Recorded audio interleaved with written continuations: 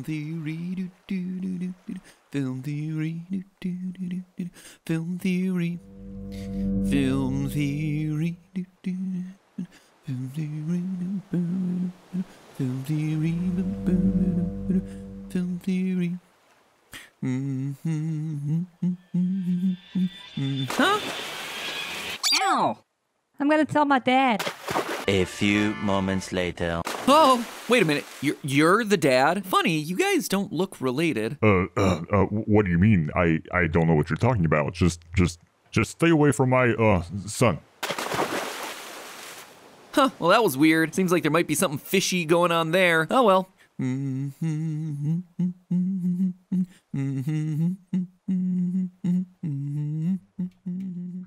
Hello, Internet! Welcome to Film Theory. You're welcome. That song is now stuck in your head for a week. If you want to understand what it's like to be a parent, it's having songs like this on repeat for hours at a time, over and over again. And of them all, none can top Baby Shark. It is undeniably the most popular song in the world, being YouTube's most viewed video of all time by a massive margin. 9.2 billion views. Billion. Despacito? That's in a distant second with a mere 7.5 billion. The 2016 music video for the song by Pink Fong went absolutely viral, and it has crushed view algorithms ever since, which is all kind of funny since the song Baby Shark is actually in the public domain. No joke, its origins date back to the early 20th century as a campfire song used by camp counselors, and the music rights technically aren't owned by anyone. So, sorry guys, Film Theory is now rebranding itself as Baby Shark Theory, where we're just gonna start churning out dozens of versions of the song to the tune of millions of views. Hey, I gotta catch up to Pink Fong's 51 million subscribers somehow. Speaking of, if you could just, you know, take a big old bite out of that subscribe button to help me swim in their wake a little bit, it'd be incredible. I know our content isn't quite as quality as a bunch of rehashed kids songs, but if you like having your childhood shattered on a regular basis and having cool stories to tell to your friends, that subscribe is gonna be pretty darn useful, just saying. Anyway, what we're focusing on today isn't the song, but rather the music video made by Pink Fong. On the surface, it looks like any other music video aimed at young kids. Simple animations, bright colors, really overacting children. But if you bother to look closer, and let's face it, what else am I gonna do after contributing 700 million of those 9 billion views, start to notice something off about this family of sharks. I'm proposing today, dear theorists, that Daddy Shark and Mommy Shark are not Baby Shark's biological parents. The whole song is just one big lie. Baby Shark is adopted, or maybe even something more sinister is afoot. A fin? Anyway, don't you run away, because today's theory is gonna be a doozy. I'll start off by removing the obvious factor, the shark's colors. Every shark in the video is a different color, which helps kids distinguish between them. Daddy Shark is blue, Mommy Shark is pink, Baby is yellow, you get the idea. And in truth, there aren't many sharks in the wild that come in those colors. There is a blue shark, a lemon shark, and even a bronze shark that appears as orange, but I didn't manage to find any green or pink sharks like Grandpa and Mommy, therefore I'm not using it as a factor in my investigation. But even without the colors, you can immediately tell that something is off about the music video. Here's a picture of Daddy Shark, Mommy Shark, and Bobby Shark.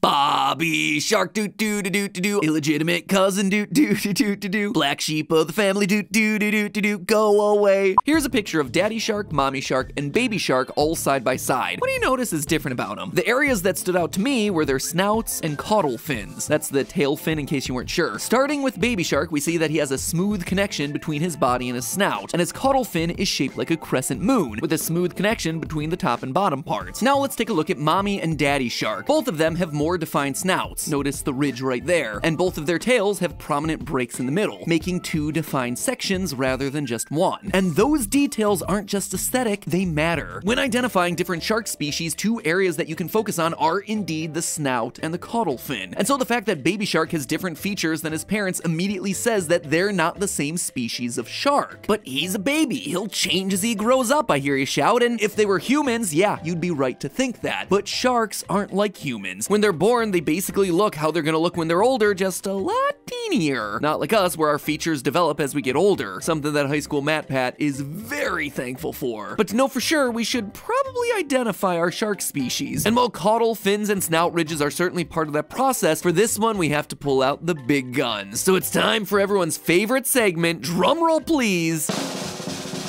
pixel measurements. Yep, today we're going old school, calculating the shark's actual size in order to prove what species they really are and to show definitively that they are not related. If you're unfamiliar with how pixel measurements work, we basically need to find something in the video that has a standardized set of dimensions. This then allows us to figure out the equivalent size for each pixel of the video, and from there use that information to calculate the size of the objects we really care about. In this case, the sharks. And with the baby shark video, finding a standardized unit of measure starts a bit tricky. It's a video underwater, so there's a lot of organic foliage and sea life, nothing really with a clear and consistent set of measurements. That is, until I realized what the Pink Fong mascot is wearing at the start of the video, a snorkel. And fun fact, snorkels have standardized sizes. According to the European standard EN 1972 from 2015, adult snorkels can only be a max of 380 millimeters, or 15 inches in length. For children, that number is smaller, only 350 millimeters or 13.8 inches, because they have smaller lung capacity. Considering the Pink Fong character is clearly small and childlike, I think it's pretty safe to assume that this is indeed a child snorkel set. So measuring the length of the snorkel, we get 367.88 pixels. And if we divide the real world length of 350 millimeters by this pixel measurement, we can see that each pixel is gonna be 0.95 millimeters or roughly 0.04 inches. We can then apply that measurement on baby shark, since we see both the snorkel and shark in the same frame. In that screenshot, baby shark measures in at 1,252 pixels. Multiply that by the length of the pixel, and we wind up with a shark that measures in at 118.94 centimeters, or roughly 3 feet 11 inches. Now that is one big baby. There's only one kind of shark that would give birth to a baby of that size, and that is the longfin mako shark. Their babies on average tend to be between 100 and 120 centimeters, or 3.5 feet, exactly what we just calculated. Every other shark is either born way smaller or way bigger. A great white, for example, is born at around 1.5 meters or 5 feet in length. Ginormous. And that's not all. The longfin mako shark also happens to have a smooth connection from body to snout, as well as a less defined caudal fin, exactly like we see with baby shark's design. So already we're starting to see some real results of our analysis, but now it's time for the rest of the family. In this screenshot from the video, we see all the sharks together, and now that we have baby shark's length, we can use him as our new ruler to do a whole new set of calculations. You all understand how it works at this point, so no need to dive into the numbers. Fast forwarding to our results, mommy shark measures in at 195 centimeters, or 6 feet 4.5 inches, and daddy shark is just a wee bit smaller at 183 centimeters, or just shy of 6 foot. So what does that tell us? Well, for both mommy and daddy shark to actually be a mommy and a daddy, they need to have reached sexual maturity. Longfin makos like baby shark reach sexual maturity at just under 8 foot long. And yes, most resources seem to measure shark maturity in size rather than age. I know, it's a little bit weird, but I guess in the world of sharks, size really does matter. So with mommy and daddy measuring in under those marks and considering the caudal fin and snout differences, it just doesn't make sense for them to be makos. So if they're not makos, what species of shark are they? I believe they're bull sharks. Notice the more defined snout, the sharp indent in their caudal fin. They're a perfect match, and so are the sizes. Did you notice how mommy shark is bigger than daddy shark? Totally normal in the shark world, including with bull sharks, which honestly means that the song is actually sung out of order. Biggest jaws should be coming from mommy shark. But anyway, back on track, the sizes also work out for bull shark maturity. Male bull sharks reach maturity between 1.5 and 2.3 meters, or 5 to 7.4 feet, while female bull sharks reach maturity between 1.8 and 2.3 meters, or 6 to 7.5 feet. Exactly the ranges that we just calculated for mom and dad. So there you have it, theorists. Mommy and daddy shark are bull sharks, and baby shark is a longfin mako. You are not.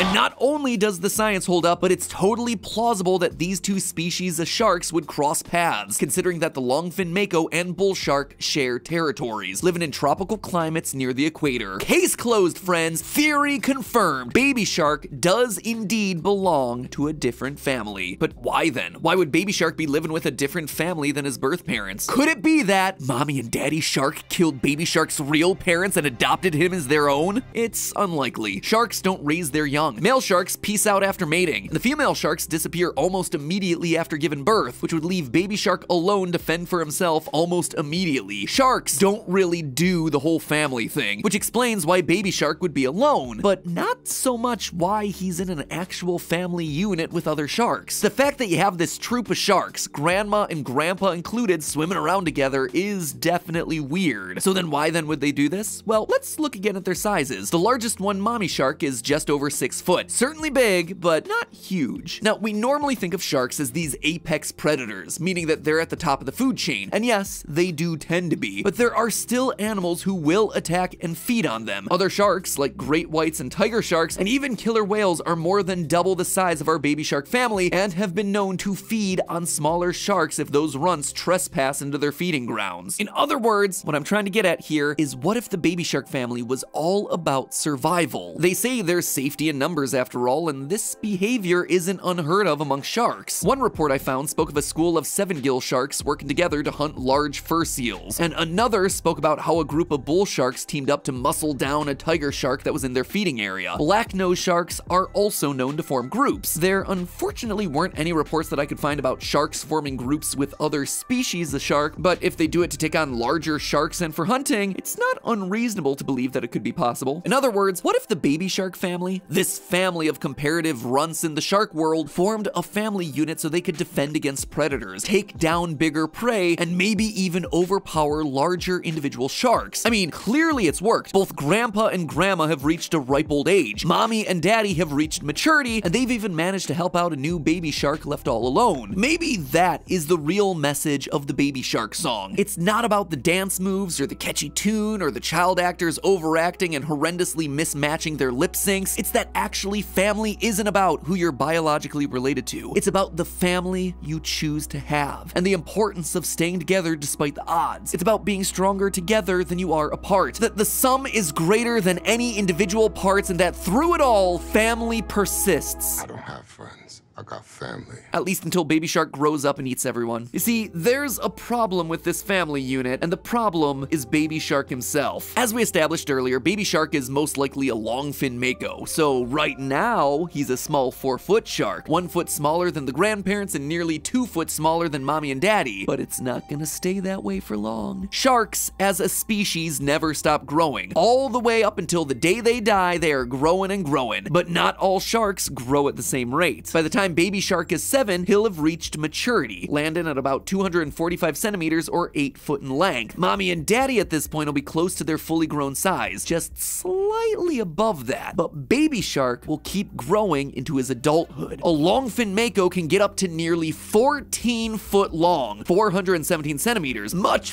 larger than his bull shark parents. So either mommy and daddy are gonna have to turn on their son to kill him before he gets too big and becomes a threat, as sharks are scientifically known to do, or baby shark is gonna keep growing and is gonna end up attacking his smaller elderly parents. Either way, things do not end well for the shark family. Long story short, there's blood in the water, and you know what that means to a shark. But hey, it's a theory, film theory, film theory, and cut. Make sure you chomp that subscribe button below for more mind-blowing theories about all your favorite childhood movies and videos. In fact, click the button you see on screen right now to learn all about how the cars in Cars aren't actually cars. It's true, but to know what they really are, you're gonna have to click that button. I'll see you on the other side.